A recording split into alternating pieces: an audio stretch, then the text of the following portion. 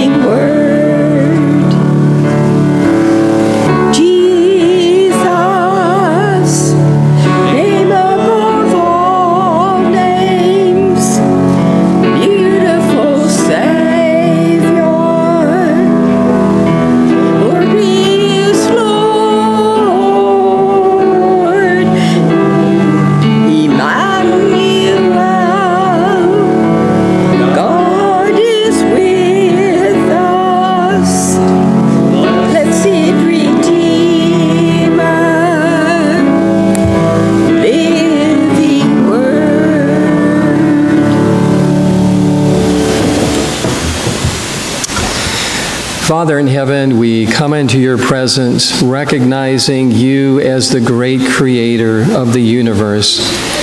Lord, we want to thank you too for the gift of salvation that you have given to us in your beloved Son. And this morning we're thankful for the special work that he's involved in right now in the heavenly temple as our merciful high priest. Lord, it is so good to know that we can come to him 24/7, 365, and he is there to listen to the burdens of our heart. You are so worthy of our worship, and you have given us this day to remind us that we are not saved by anything we do or say, but we're saved through the holy history of Jesus. And if we appreciate the suffering that he endured on our behalf, it leads to heartfelt, non-meritorious obedience to your will, not because we feel pressure to, but it's our love response for the great love that you have for each and every one of us. We invite you here through your Holy Spirit. We want to thank you so much for everything you do for us day in and day out. Be with us now in Jesus' name. Amen. You may have a seat. No, actually, they need the space here. Yeah, I'm going to do one. We have a baptism today, and I am so excited that Janie was led to our church by the Holy Spirit. She had been watching 3ABN, and she was convicted after hearing Doug Batchelor talk about the seventh-day Sabbath. And so I'm thankful that you chose to come this morning to witness her baptism. But she will become a part of the family of God. Amen. Not that she's going to be perfect. I remember reading in a book called Steps to Christ, we shall often weep at the feet of Jesus for our shortcomings, but we are not forsaken by God. Do you remember when you were 2 or 3 years of age learning to walk? Do you remember ever falling when you were learning to walk? You were not needing words of condemnation, were you? But you were needing one of your loving parents to pick you up and to encourage you. And that's why we exist as a church. She's a babe in Christ, and we are there to cheer her on and support her with our prayers and with our words of encouragement. So I'm thankful that the Holy Spirit led her here. I'm thankful for such a wonderful church family. So, pending on the baptism in a few minutes, do I hear a motion to accept her into the church fellowship? Oh, look at that, man. We got Elvin way up there in the booth. raised his hand. Is there a second to the motion? Okay, all in favor? Hallelujah.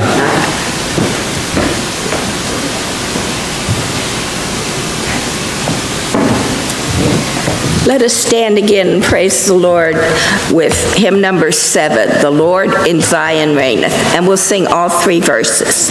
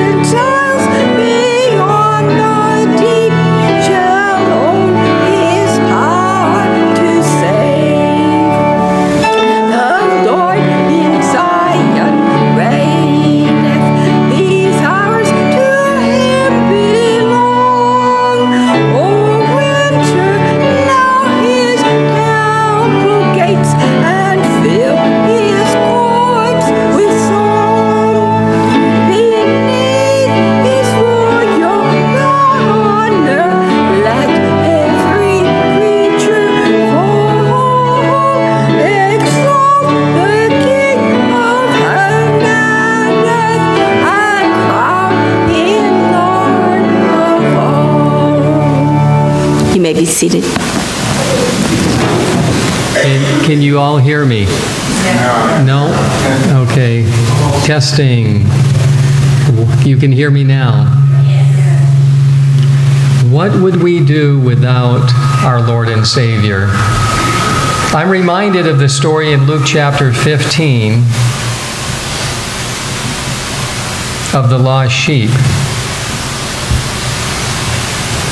There is no story in sacred scripture of a sheep looking for its shepherd.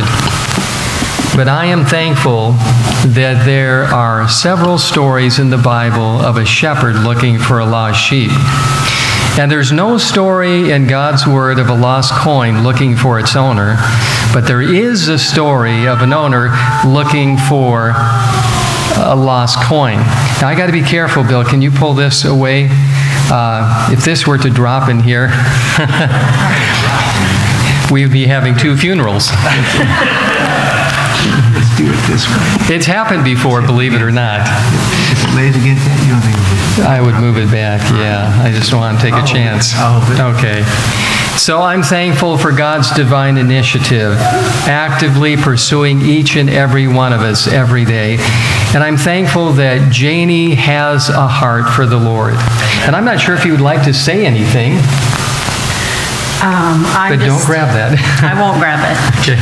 I just want to say thank you for letting me come to your church and accepting me as one of you all. And I love this church and I love every one of you. I do. And I'm so grateful.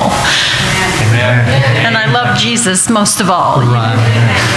And because you've accepted the Lord Jesus Christ as your Savior, you are here. He has paid the ultimate price to atone for your sins. And the good news is, in the heavenly sanctuary, the new covenant temple, we are told in 1 John chapter 2, verse 1 and 2, "My little children, these things I write to you, that you sin not, but if any man sins, we have an advocate with the Father, Jesus Christ the righteous.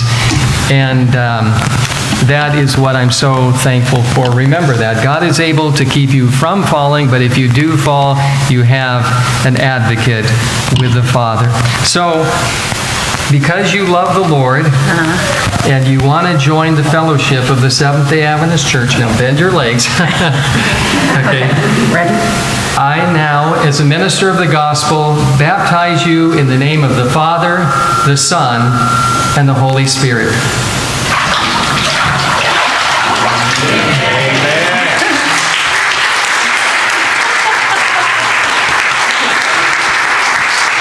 We love you, Janie. Amen.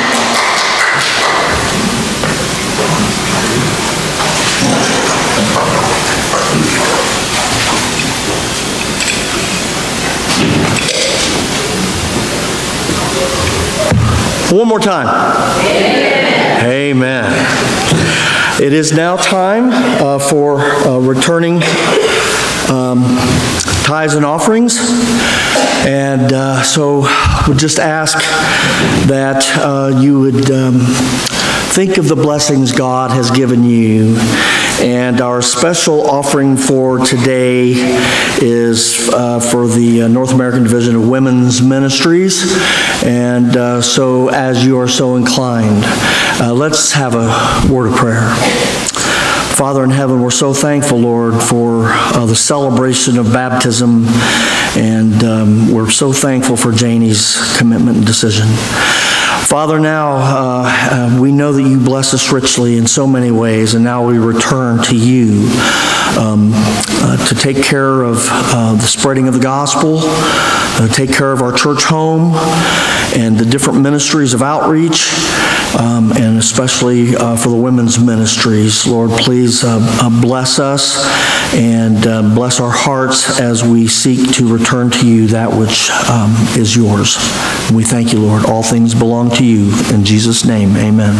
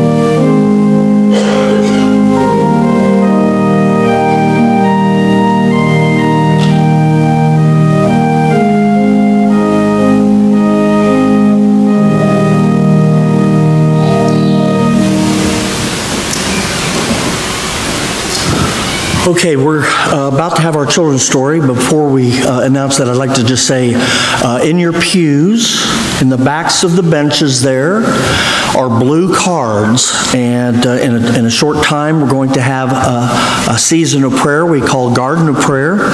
And so if you have a special prayer request, whether it be a thank you, a praise, or an actual prayer request petition, we take those and collect those blue cards up here up front, and then we give those to our church family's prayer warriors, and they are kept anonymous, and they won't be announced in public, so you can bare your soul, and our mighty prayer warriors will lovingly pray over those prayer requests.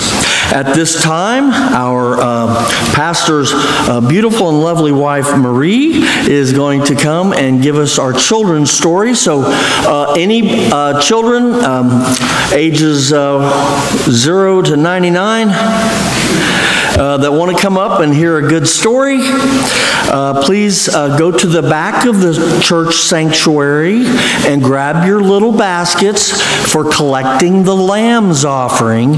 And make sure that we hit the center aisle and the outside aisles. And you young men back there, you're not too old to go get them baskets. You go get them baskets.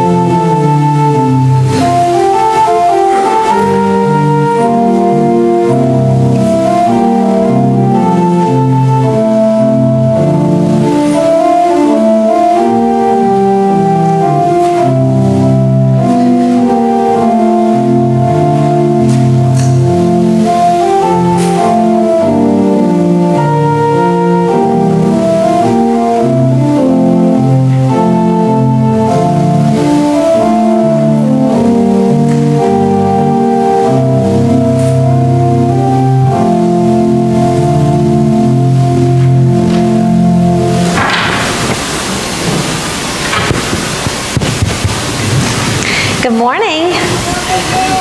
I have a picture to show you. What is this? What is it? What is that, huh? Oh, I heard somebody say it. What is that? Look at him. What is this? An elephant, that's right. Now, African bush elephant, that's even more specific, you're right. Now, does he look small? This is a giant one. He's really big. Can you see how big he is? All right, I want to tell you about a very big elephant, okay? Now, first off, sometimes in life, we have obstacles or trials that are huge, right? And we don't know what to do. Sometimes we even have small difficulties and we're not sure what to do, right? But there's a text in the Bible that I'm reminded of, and this is what it says, Psalm 46:10. Be still and know that I am God. All right, so remember that verse as I tell you this story. Be still and know that I am God. When I was a teenager, I lived in Africa. I lived in the middle country of the bottom half of Africa called Zambia.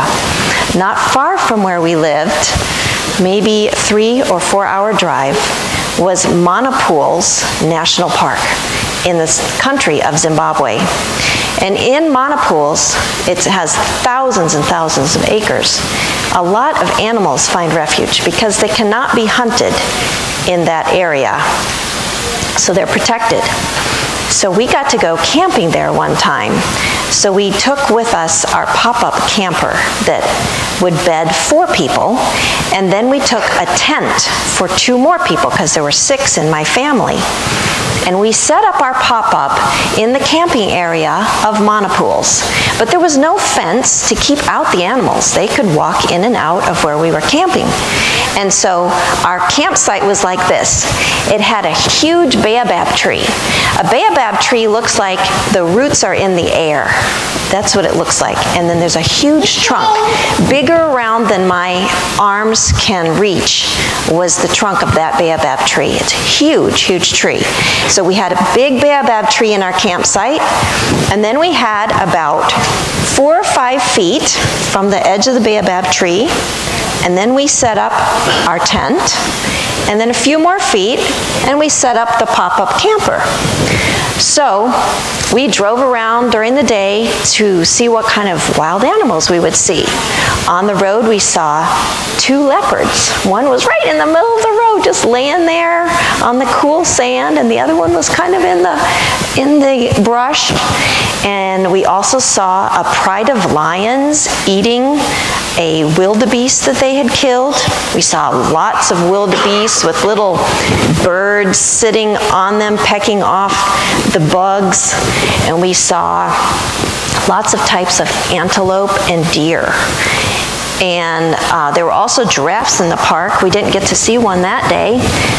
There were also crocodiles in the pools, and hippos, and there were rhinoceroses. So it was a very interesting day. Well, that night, in that part of Africa, we're 2,000 miles south of the equator, and the days were long during that time of day. So we were already in bed, but it was still light outside. And my sisters and my parents were in the pop-up, and all of a sudden, one of my sisters said, "There's an elephant coming to our campsite." And my brother and I were in the tent, mind you. Well, so my dad's like, "Well, just be still." Remember my verse, "Be still and know that I am God." So he's like, "Be still." So we were still and we were quiet. And my brother and I are laying on our backs in the tent looking up. And guess what we saw out the window? The belly of an elephant. So this elephant had 3 choices. He could walk around our campsite, he could walk over our tent, or he could walk between the baobab tree and our tent. So we are sitting there hardly breathing as we look up and see his belly. His belly was above the top of our tent, and our tent was about this tall. So we were quiet and we were waiting. Now recently in my devotions, I've been reading the book of Joshua. It's very interesting. In just 1 or 2 chapters, there are these phrases. It said, one phrase, "The Lord fought for Israel." The other phrase, "The Lord God of Israel fought for Israel." And another phrase, "The Lord delivered them." But in each case, the Israelites did something. They asked God what to do, they did their part, and the Lord did the rest. So my brother and I were laying there looking at the belly of an elephant, and we were being very still and quiet. Waiting to see what that elephant would do. And you know what he decided to do? He decided to go right between the baobab and our tent, and then we could breathe. But life is like that. We can have all our plans laid out.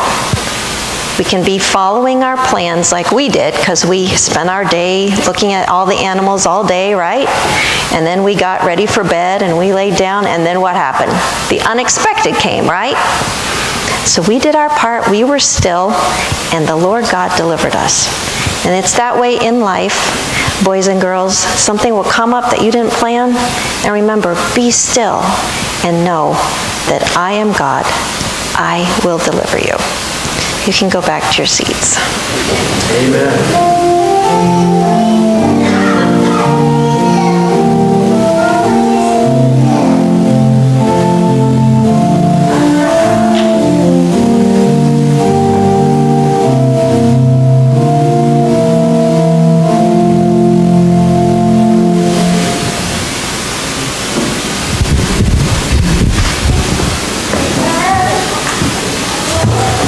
Amen. What do you think, Hannah? You ready to go live in a tent on my kid's crazy about animals, so she hears this story from Marie about being able to go camping among the animals, and she's probably sitting over there coveting or something. It is time for our garden of prayer for our church family. It's a special time to come together and we kneel together in prayer to our God. And we thank Him and we love Him and we worship Him and we present our petitions to Him. So I'm going to place my Bible down here, and you can bring your blue prayer cards up there and lay them in the Bible, and I'll give them to Jane and the prayer warriors. And thank you, Jane. And just so that you know, at the end of our time of prayer, there's a little song that we sing. The words are also in your bulletin, just so that you know not to jump right up. So let's go ahead and have our garden of prayer.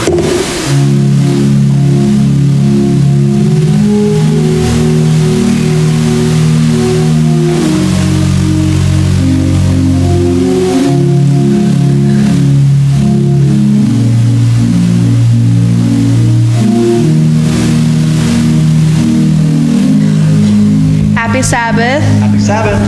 I have a very special blessing today that I'd like to share with you. Over the last couple of months, I've been trying to get a job at St. Francis.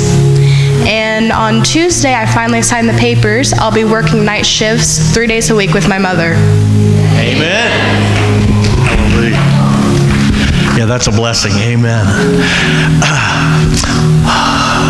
You know, I got a personal philosophy that however long you've prayed for something, when we get the answer, whether it's exactly what we wanted or not, we should pray the same amount of time in thanks and gratitude.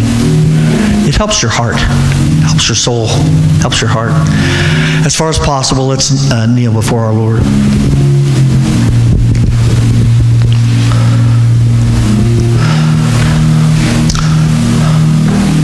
Most holy God, tender, merciful Father, our hearts are now united together by your Holy Spirit that is in this place.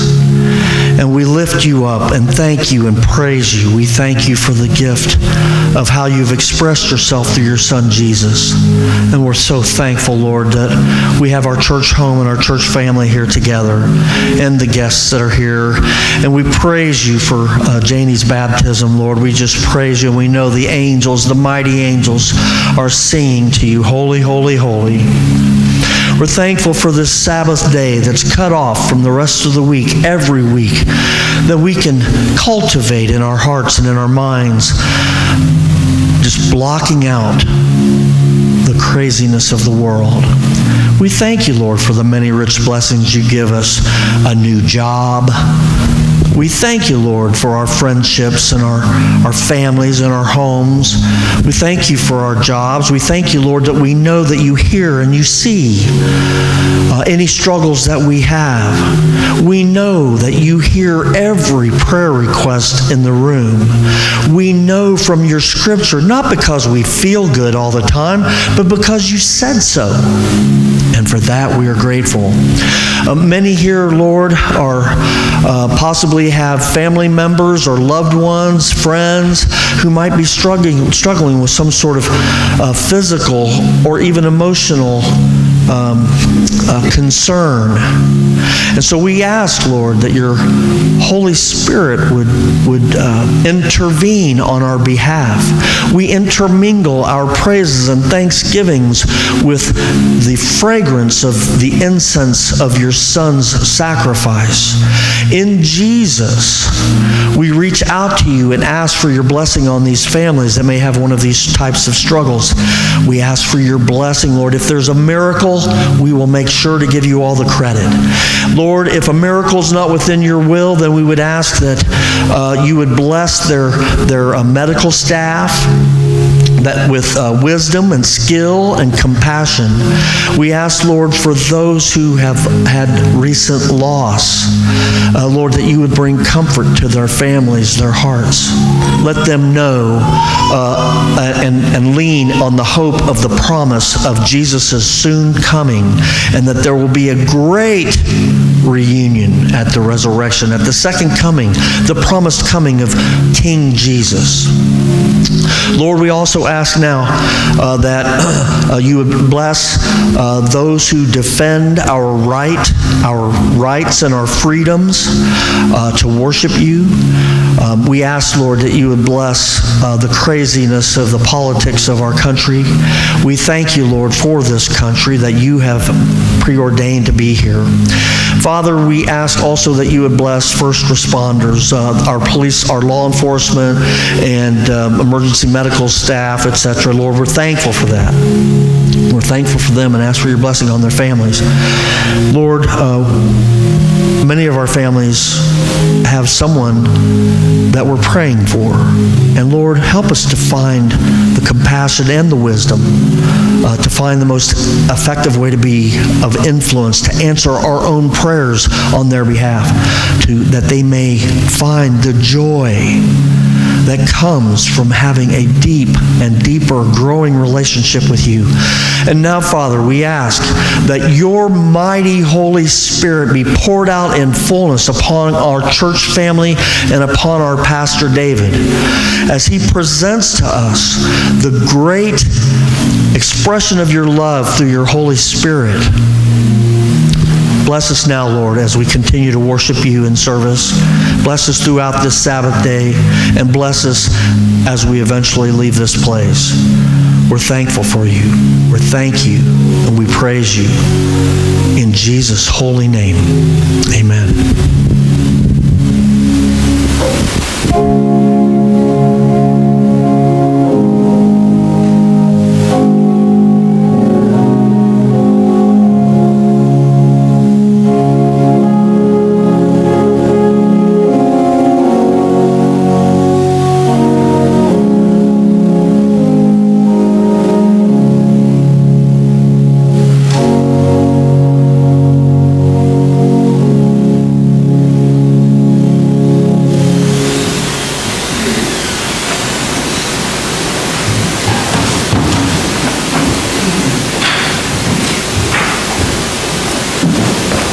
And Brother Tony's going to be bringing us our special music. Good morning.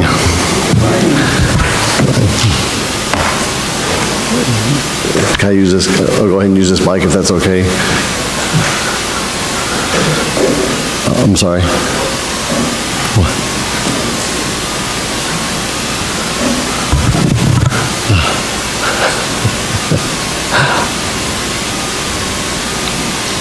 Yeah, number 648, yeah. I like to do a couple of patriotic songs during the month of July, but also this one, since it's in the hymn book, it's also spiritual.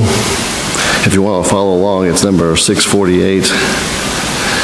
This song was, it's my understanding that it was Princess Diana's favorite song, and it was played at her funeral, and it was also played at Margaret Thatcher's funeral, even though some of the words would seem to be a patriotic song directed at England, but really it's about the country that we're going to be living in someday after Jesus comes and cleans up this big mess.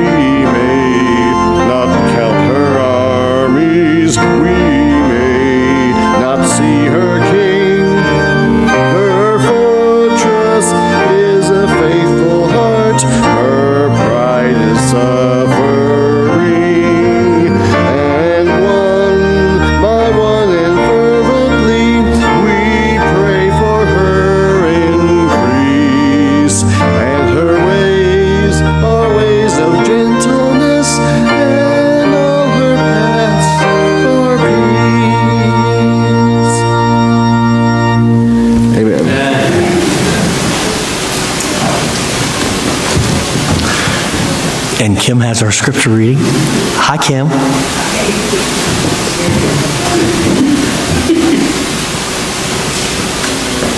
Good morning, church. Good morning. Today's scripture reading is Isaiah 45, verse 8. Rain down, you heavens from above, and let the skies pour down righteousness.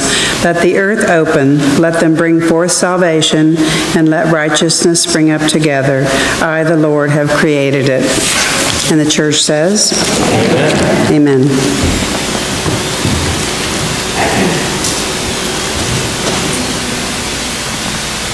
Good morning, everyone. Hasn't it been an exciting Sabbath already with the baptism? Thank you for the scripture reading, Kim, and the song, Tony. Tony always sings from the heart. I appreciate him so much. I didn't get a chance to hear the children's story, but I imagine it was pretty good. Many of you know I like history, and I especially like Reformation history and Adventist history. Now, some time ago, I did a sermon on how the Sabbath came to the Seventh-day Adventist Church. The Sabbath came to the Advent believers through a dedicated Christian by the name of Rachel Oakes, and she shared the Sabbath truth with a Methodist minister called, remember his name? Frederick Wheeler. Then Frederick Wheeler shared it with a Baptist minister, Thomas Preble, and then Thomas Preble shared the Sabbath truth with Joseph Bates, and that's how we got the Sabbath truth. But today I would like to look at another important historical event that occurred within our denomination. And to begin, I would like to invite you to bow your heads for an additional word of prayer. Father in heaven, give us wisdom, give us understanding as we seek to learn the message that you would have us know and understand. We believe that you are wanting to come back soon, but you are waiting for your people. And so today, through your Holy Spirit, communicate to us in a language that we can understand. And we will give you the praise, glory, and honor. In Jesus' name, amen.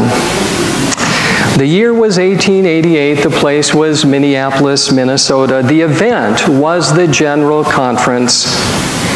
In his infinite mercy, God raised up two men.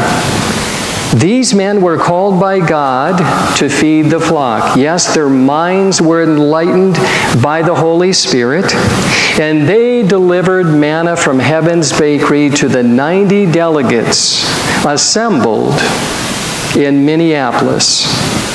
Their message was to be given to the world. It was the beginning of the loud cry of the latter rain, and it was to prepare men and women for translation, not death. So who were these two men that God had raised up, and what was the focal point of their message? The two men were Alonzo Trevor Jones and Elliot Joseph Wagner, and the focal point of their message was Christ's infinite love for the human family and his gift of righteousness to them. Now, another facet of their message was the new covenant. Their teaching on the new covenant was riveted in God's unfailing, God's what? Unfailing promises to the human family. Now, as most of you probably know, there's much confusion today regarding the old and new covenant among Christians. When looking at the two covenants, most Christians believe people who lived during the Old Testament were saved by a life of good works. But after the death of Jesus Christ on the cross of Calvary, everyone now is saved by grace. Well, may I suggest to you this morning, this understanding of the covenants has no scriptural support. So then, what is the new covenant? Well, to begin our exploration of this very important subject, I would like to invite you at this time to turn to Hebrews chapter 13, a very, very important scripture verse in the book of Hebrews. Hebrews chapter 13, and once you turn to Hebrews chapter 13, drop down to verse 20. Hebrews chapter 13, and we will look at verse 20 together. Hebrews chapter 13, verse 20. The Word of God says, "Now may the God of peace, who brought up our Lord Jesus from the dead, that great shepherd of the sheep, through the blood of" what kind of covenant? The blood of the everlasting covenant. "Make you complete in every good work to do His will, working in you what is well-pleasing in His sight, through Jesus Christ, to whom be glory forever and ever. Amen." Well, to understand this verse, you and I must go back in time. Sometime back in the days of eternity, God the Father, God the Son, and God the Holy Spirit came together for a council meeting. Now, in this special council meeting, they planned the creation of man. In planning the creation of man, because of their foreknowledge, they saw the entrance of what? Sin. It was at this time that Jesus stepped forward and pledged to give His life for Adam and his descendants. Through His life, through His death and resurrection, Jesus would reconcile the human family unto Himself. Remember, it's called the blood of the everlasting covenant. Everlasting covenant.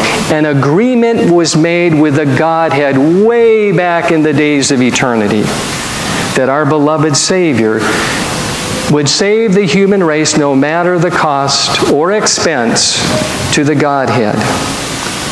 2 Corinthians 5 verse 19, "To wit, that God was in Christ reconciling the world unto Himself, not imputing their trespasses to them, and has committed unto us the word of reconciliation."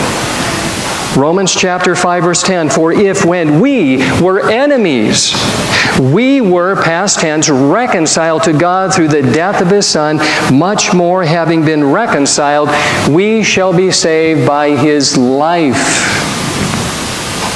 Now, it must have been a struggle, as you can imagine, for the Father to send His Son into the world. A world that would reject Him, a world that would laugh at Him, a world that would mock Him, a world that would abuse Him, and a world that would end up crucifying Him. So why did the Father consent to send His beloved Son? You and I know this verse, don't we? We have it memorized. John 3:16, "For God so agaped the world that He gave His only begotten Son, that whosoever believe in him should not perish but have everlasting life. John 3:16. Now, 2 Sabbaths ago, I revealed to you what genuine faith was. Review and Herald, July 24, 1888. We are told in that periodical, you may truly say you believe when you have an appreciation for what it cost the Son of God to save you from your sins. Genuine faith is more than just a mental assent to doctrine. Paul would write in Romans chapter 10, verse 10, for with the heart man believes unto righteousness. For with the what? The heart, the cardia, with our thoughts, with our intellect, and with our emotions. And you and I cannot understand the love of God unless the Holy Spirit is controlling our mind. We find that in Romans chapter 5, verse 5, right? We have to have this Holy Spirit to appreciate the ignominious death that Jesus went through and suffered for our eternal salvation. 1 John chapter 4, verse 9, in this the love of God was manifested toward us, that God has sent his only begotten Son into the world that we might live through him. Now, how many parents would want to send their child to a foreign country, well knowing that in that foreign country they would be verbally abused, they would be physically abused, and maybe, in a sense, sexually abused? Would you, as a parent, send your child to a foreign country if you had this knowledge before time that your daughter, your son, would be abused, rejected, and mocked and ridiculed? Would you? I would like, no way, not going there. That's my child. My value system as a father, I provide and I protect. I didn't hear any amens from the fathers in here. Are you asleep? Now, from these two verses, we learn that the foundation of the new covenant is God's redeeming love for the human race. And there is a major difference between human love and God's divine love. Our human love is based on a value system of outward beauty and inward goodness. But aren't you thankful that while we were yet sinners, Christ demonstrated his agape love toward us? But what is the new covenant? Well, before I answer this question, I would like to look at the Old Covenant with you for a minute. The Old Covenant needs to be understood in the context of the history of ancient Israel. So let's go back in time. Is that all right? Let's go back in time. Israel has just set up camp at the base of Mount Sinai. And their fearless leader, who is, by the way, Moses, climbs to the top of the mountain to commune with God. Now, sometime later, Moses leaves the presence of God and descends the mount. Once in the valley, he gathers the people together and delivers a heaven-born message to them. Now the response of the people to the message gives us a glimpse and insight into their warped understanding of salvation. How did they respond? They said, all that you have said, we will do. In our Sabbath school class this morning, Roger did a phenomenal job. He said, go back and read Romans chapter 7 and count how many times the Apostle Paul uses the word I or me. And then go to Romans chapter 8. It's not about him. It's about what God can do through the Holy Spirit in and through you. It's not about me. It's not about you. It's about God. Well, once in the valley, he gathers the people together, and as I mentioned, he delivers a very special message to them. And their response was again what? All that you have said we will do. Now, what happened shortly after ancient Israel promised to obey God? What did they do?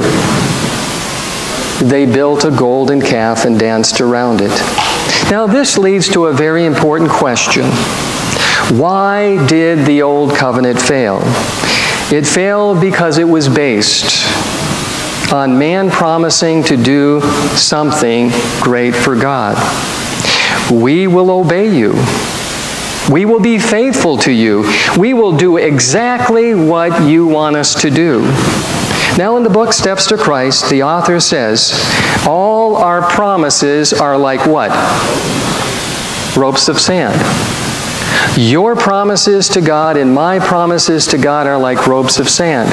The message that came to us back in 1888 was, don't make promises to God, but believe the promises that He has made to you. Why? Because the creative power that brought the universe into existence is found in the Word of God, and the Word of God is self-fulfilling to those who believe. Amen. Do you see the difference?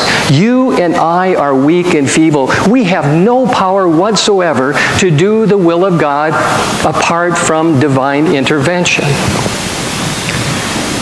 Yes, we will obey you. We will be faithful to you. We will do exactly what you want us to do. Now, were they sincere? They were sincere, but sincerely wrong. Now, let me illustrate this point. Let's say you decide to take a rock climbing class. Let's say you don't live here in Indiana, but Colorado, and for some reason you are intrigued with the sport of rock climbing. And so you sign up for a rock climbing class. And your instructor takes you to the top of a very steep escarpment. And you're learning to rappel on this particular day. And so you look at the rope that he is connecting to your harness, and you discover it's made out of sand. And so you began to question your instructor. You look into his face and say, will this rope really hold me as I descend 300 feet from the top of this escarpment? And he said, well, yeah, I used Elmer's glue and a little bit of super glue. It should hold. Now, how many of you would say, okay, I'm going to try it? All our promises to God are like what? Ropes of sand. Now, let's look at the new covenant. There are 4 pillars to the new covenant. These pillars to the new covenant are found in Jeremiah chapter 31, and let's begin in verse 31. What book? Jeremiah chapter 31, beginning in verse 31. Jeremiah 31, the weeping prophet who warned ancient Israel of coming judgment, wrote some very profound words in verse 31. The Word of God says, behold, the days are coming, says the Lord, when I will make what kind of covenant? A new covenant with the house of Israel and with the house of Judah, not according to the covenant that I made with their fathers in the day that I took them by the hand to lead them out of the land of Egypt, my covenant which, what? They broke, though I was a husband to them. Remember, in one sermon, I shared with you there are different ways to read the Old Testament scriptures. You can read it as master, slave, father, child, or husband, wife. Now, God is relating to His people as husband, and they are His bride, His wife. Not according to the covenant that I made with their fathers in the day that I took them by the hand to lead them out of the land of Egypt, my covenant which they broke, though I was a husband to them. I was their lover, says the Lord. But this is the covenant that I will make with the house of Israel after those days, saith the Lord. Now we come to the 4 pillars of the new covenant. In the middle of verse 33, it says, I will put my law, where? In their minds, and write it in their hearts. I will be their God, and they shall be my people. Verse 34, no more shall every man teach his neighbor, and every man his brother, saying, know the Lord, for they all shall know me, from the least of them to the greatest of them, says the Lord. For I will forgive their iniquity, and their sin I will remember no more. So then, what are the 4 pillars to the new covenant that are mentioned in these 2 verses? Well, the first one is sanctification. God has promised that He will write His law where? In our hearts. So when we talk about the 10 Commandment law, we must include this new covenant concept. God has promised. Now, does God lie? Does He give us promises and then withhold them? God has says, I will take my law and I will write it in your heart and in your mind. Now, I believe many people have a limited understanding of God's 10 Commandment law. And I've tried to convey this to you, that every command there's a negative, but on the flip side there is also the positive. There's the minimum, there's the maximum. And the commandment that says, thou shalt not kill, you and I can feel pretty good about ourselves, right? I've never killed anyone. But Jesus said, if you have bitterness, anger, resentment, prejudice within your heart, if the Holy Spirit was withdrawn from you, you and I would actually commit the sentiments that were buried in our heart. But what is the opposite of taking life? Giving life. Now, Jesus was a commandment keeper, wasn't He? The Messianic psalm found in chapter 40, verse 8, I delight to do thy will, O my God, yea, thy law is where? In my heart. Isaiah chapter 42, Jesus came to exalt and magnify the law. Now, the religious leaders in this day and age thought that He was soft on sin because they didn't understand that the foundational principle of God's moral law is what? Love. So the commandment that said, thou shalt not kill, the opposite of taking life is what? Giving life. And as you read Matthew, Mark, Luke, and John, what do you see Jesus doing?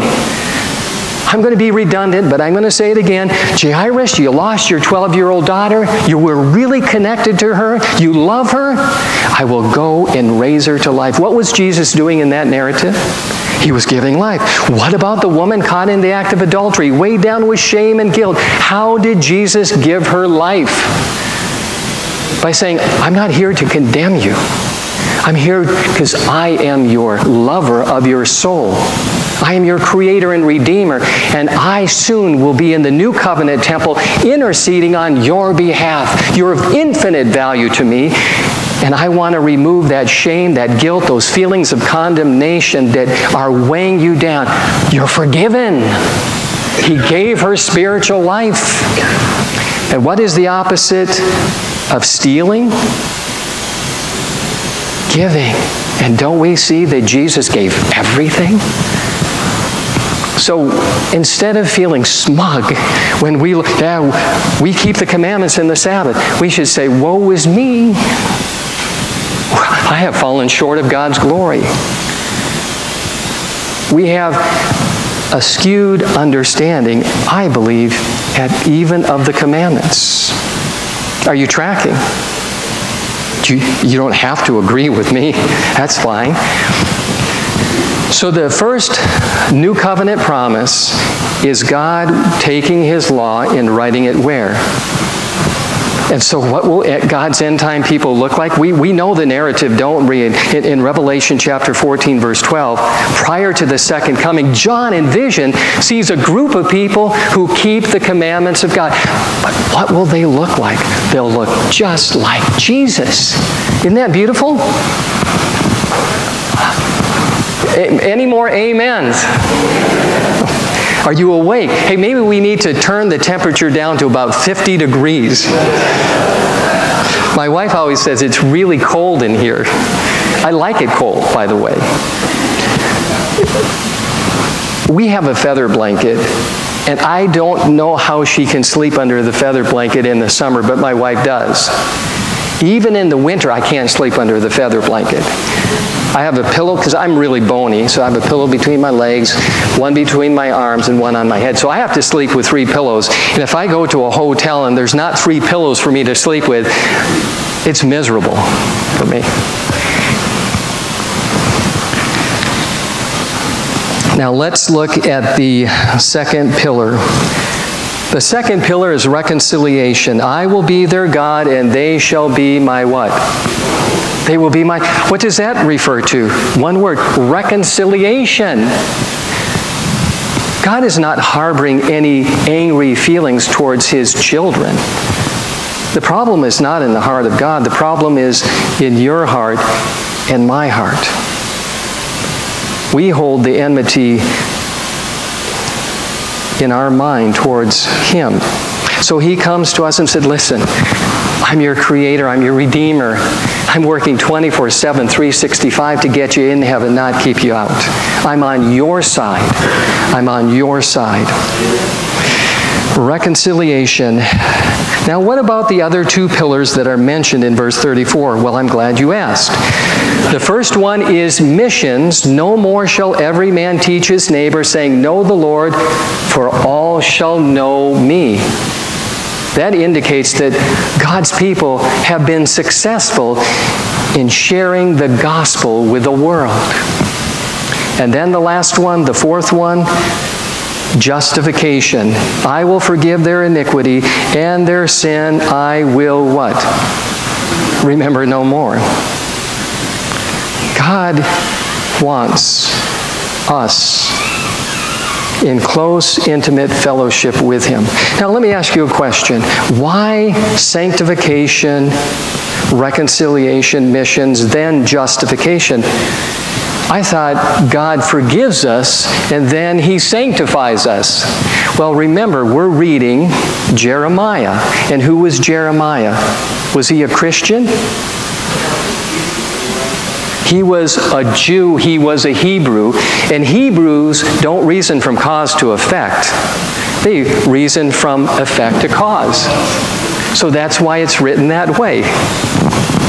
I learned that in seminary. I learned some good stuff in seminary. And that was probably one of the most profound things I learned, because I always read in the Old Testament, it seems like it's backwards from the writings of the Apostle Paul.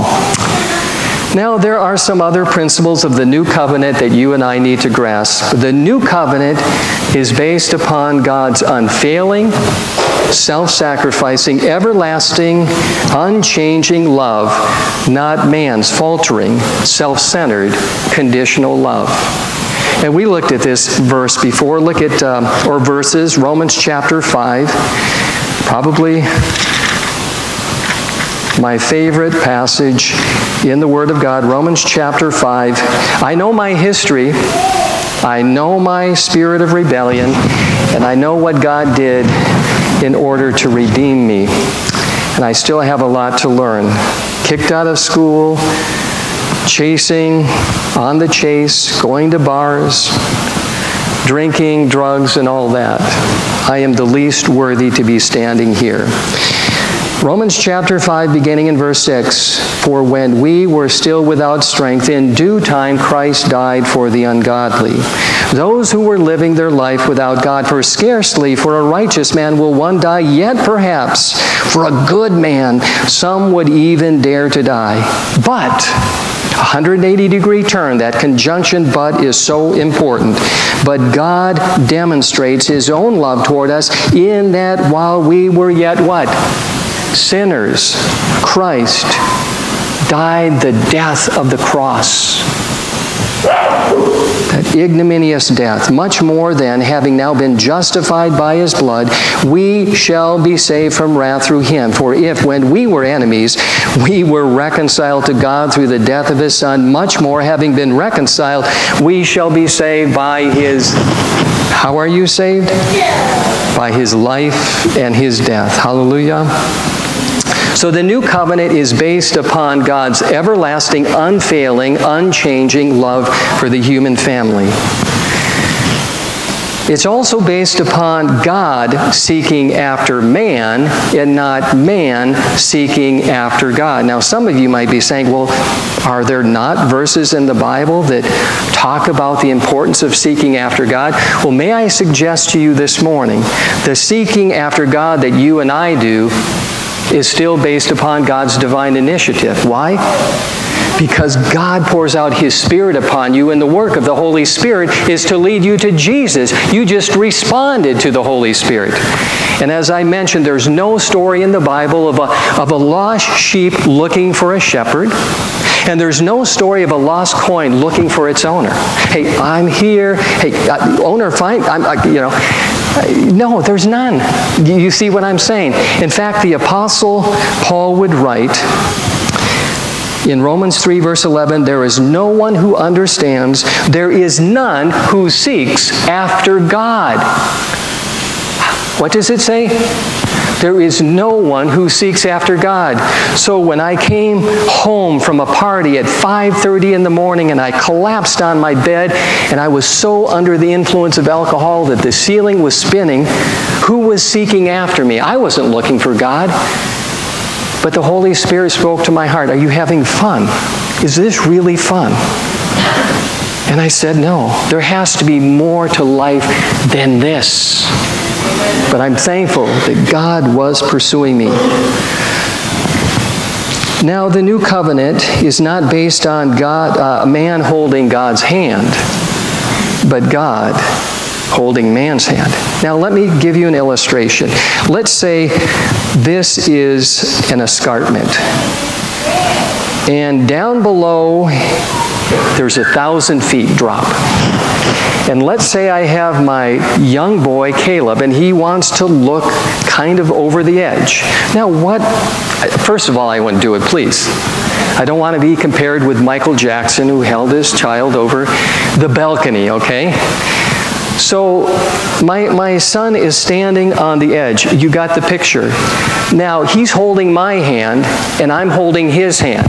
But is it his strength that keeps him from falling over the edge? Or is it daddy's strength? Let's say he's 2 years of age. Whose strength keeps him from falling over the edge?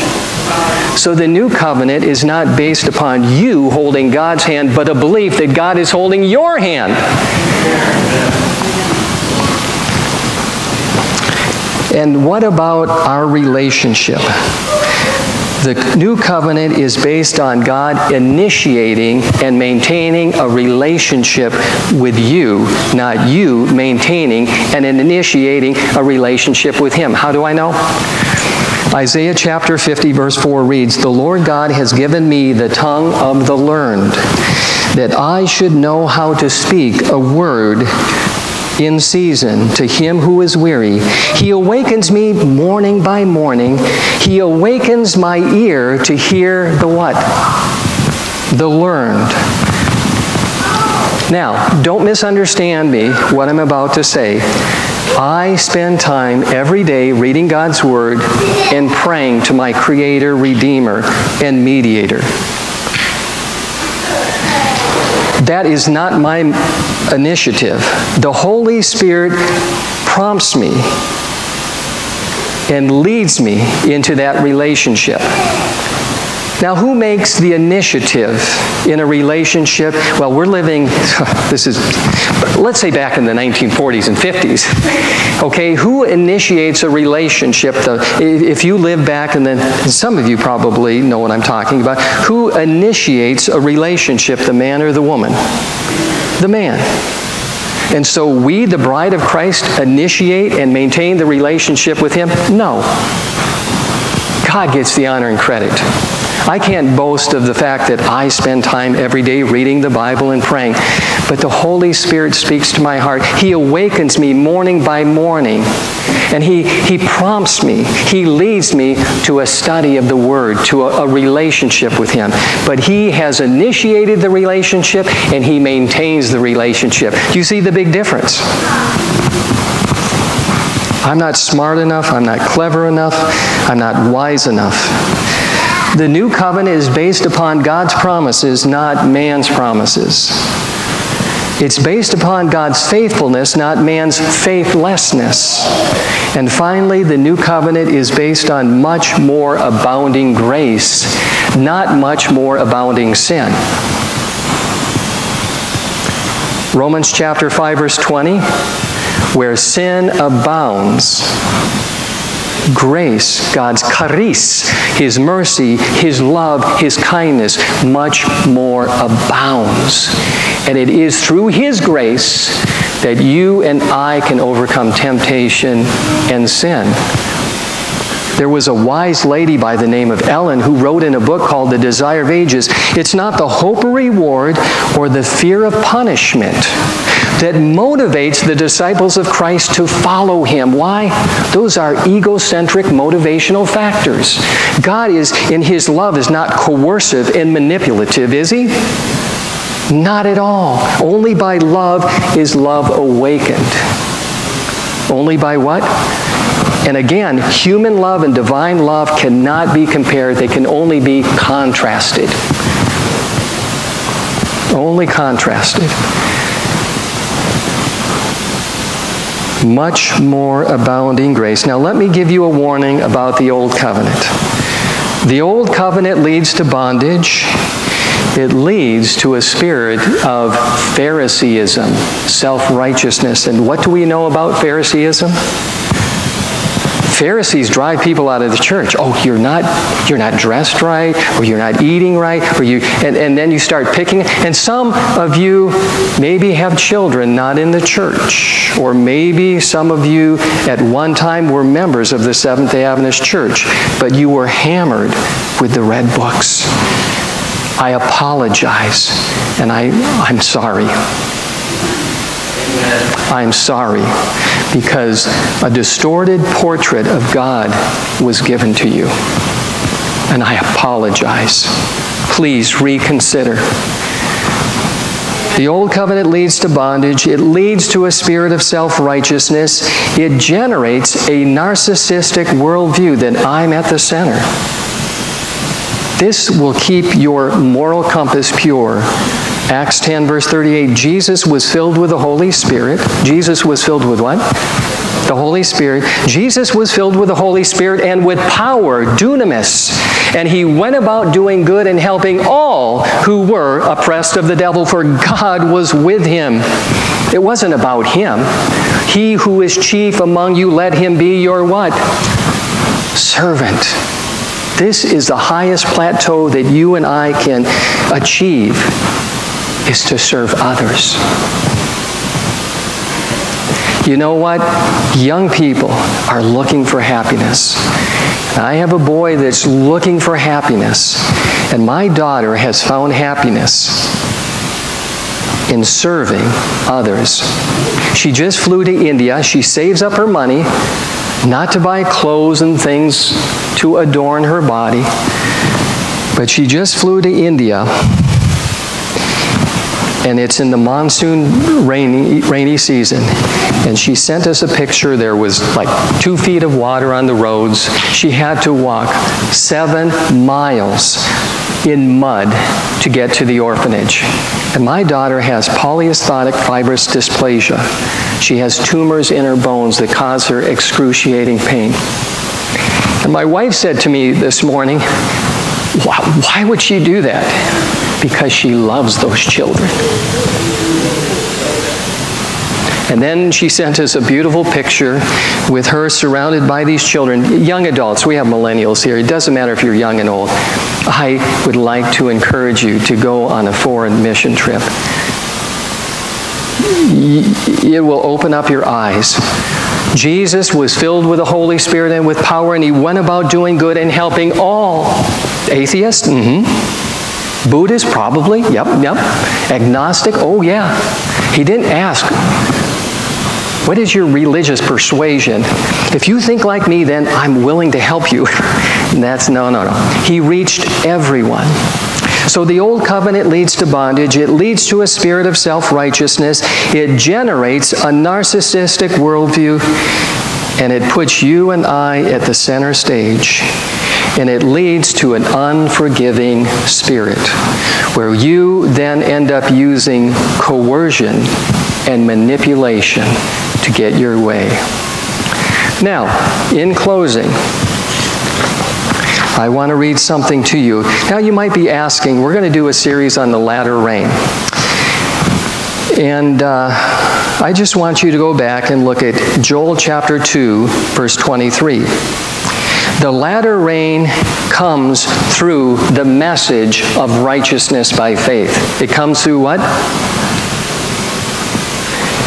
Because in the margin and in the Hebrew language, when it talks about latter rain and early rain, the Hebrew word is a preacher of righteousness that delivers and proclaims the message of righteousness. Whew, that's huge. So you and I can pray for the latter rain, but the latter rain was knocking on our door well over 100 years ago.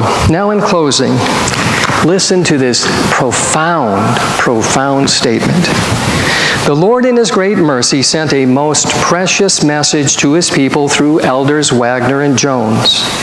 This message was to bring more prominently before the world the uplifted Savior. The uplifted what? Savior, the sacrifice for the sins of the whole world. It presented justification through faith in the surety. It invited the people to receive the righteousness of Christ, which is made manifest in obedience to all of God's commandments. Many had lost sight of Jesus. They needed to have their eyes directed to His divine person, His merits, His changeless love for the human family. All power is given into His hands that He may dispense rich gifts unto men, imparting the priceless, the what? The priceless gift of His own righteousness to the helpless human agent. This is the message that God commanded to be given to the world. I'm not commanding that we give this message to the world.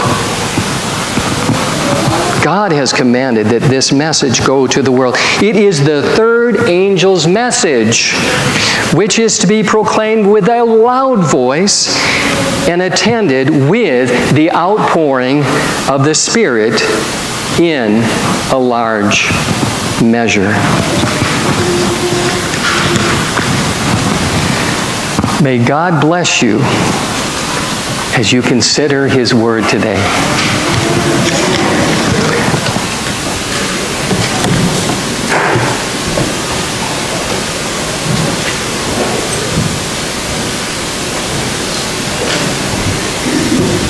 Let's all stand, and for our closing hymn, sing number 326. Open my eyes. Invite the Holy Spirit to be with you when you're reading your Bible. 326, all verses.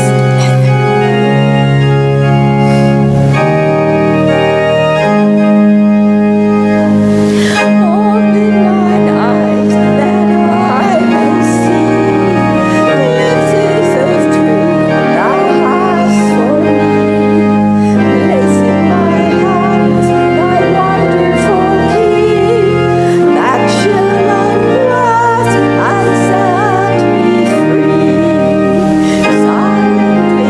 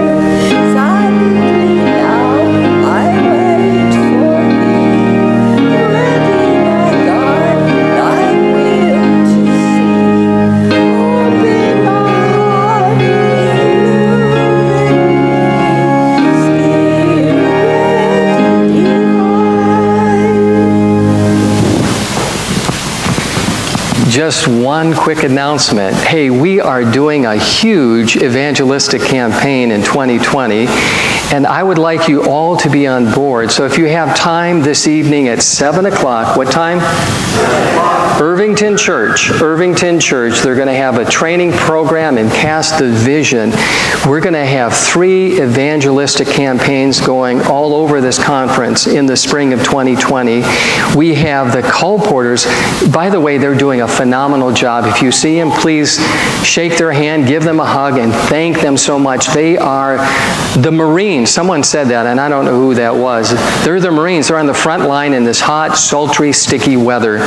So I want to thank them, but they have a list of Bible study cards, and I didn't share this with you. We're getting a Bible worker. We're getting a Bible worker. Isn't that awesome? And do you know who the Bible worker is? Yeah, me. No, I was just kidding. We're getting a Bible worker, Caleb Philibrew. Do you know who he is? He was a young man in prison here in Indiana, and somehow he got a great controversy. He read the great controversy. He was convicted on the Sabbath.